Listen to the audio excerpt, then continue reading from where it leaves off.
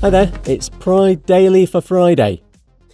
30 years in prison for the man behind a terror attack at a Pride festival in Norway. 2 people were killed and 9 badly hurt a couple of years ago in Oslo. Zania Matapor fired 10 rounds with a machine gun and 8 with a handgun outside a gay bar. The 45-year-old, who's a Norwegian citizen, is originally from Iran. This man explained to AP at the time the personal impact of the attack. I have no words, lost friends, one friend I know has died and I have 20 friends in the hospital. So I don't have any words.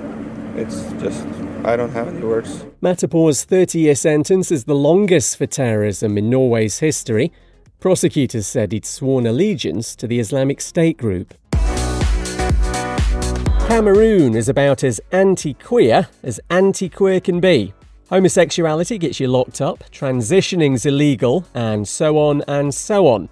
Imagine then how awkward it would be for the president if his daughter was in a same-sex relationship. Well, wonder no more. Brenda Beers posted a photo showing her kissing another woman.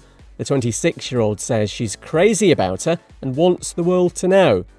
Daddy Paul's been president of the African country since 1982. And a prom night for older LGBTQ+ people's taken place in Dublin. The events and their equivalents for kids leaving school are a rite of passage, but queer young people in the closet miss out.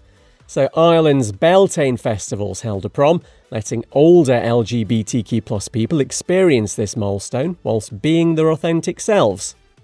I'm Kev McGrath. See you Monday.